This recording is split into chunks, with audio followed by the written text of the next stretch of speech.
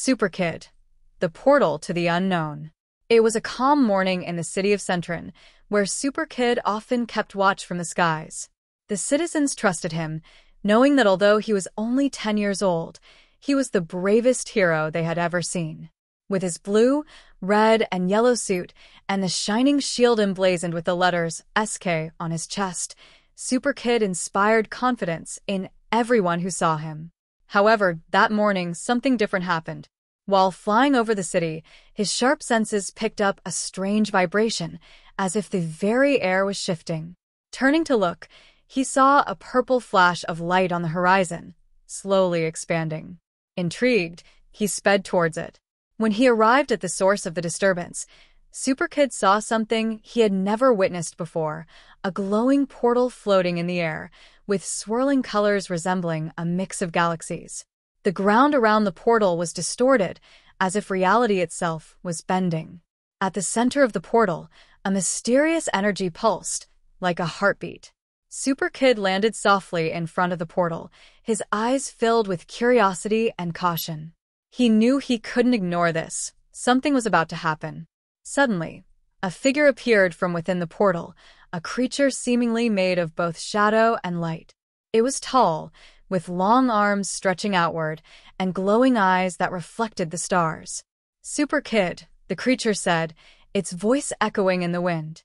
I am Korak, guardian of the portals of the multiverse. This is the portal to the unknown, a place that connects multiple dimensions and realities.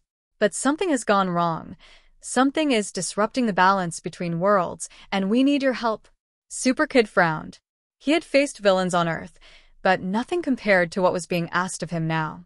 The multiverse, unknown dimensions, this was a challenge bigger than any he had ever faced. But he knew he had to do it.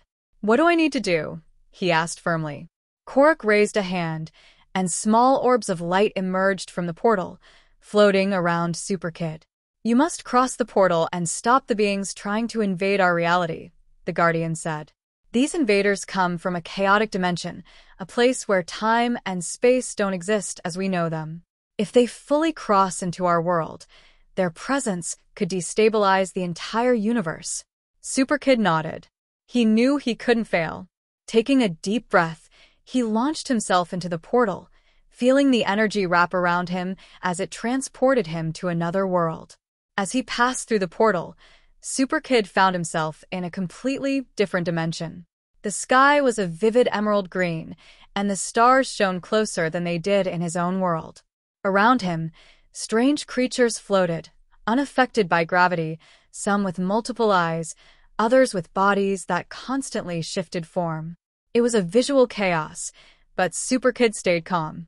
In the distance, he saw a massive tower, made of glass and metal, which seemed to be the center of everything. He knew that's where the source of the problem had to be. Without hesitation, he flew toward the structure at top speed.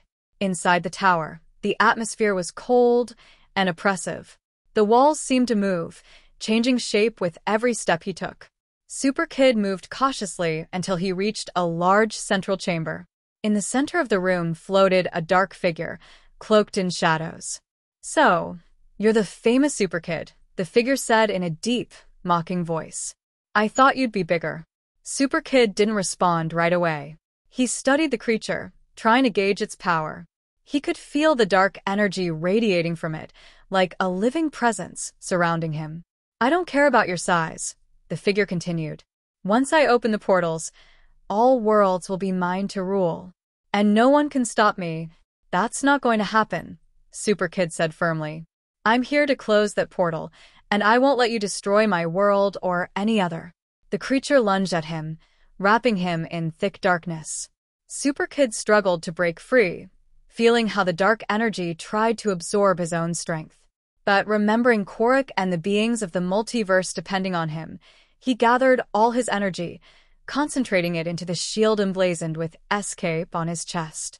A bright explosion of light erupted from him, disintegrating the shadows and forcing the creature to retreat. You can't win against the light of justice, SuperKid shouted, launching himself forward. With one final strike, the creature was destroyed, its form dissipating like smoke in the air. SuperKid, panting, stood firm. He knew he had won the battle, but it wasn't over yet.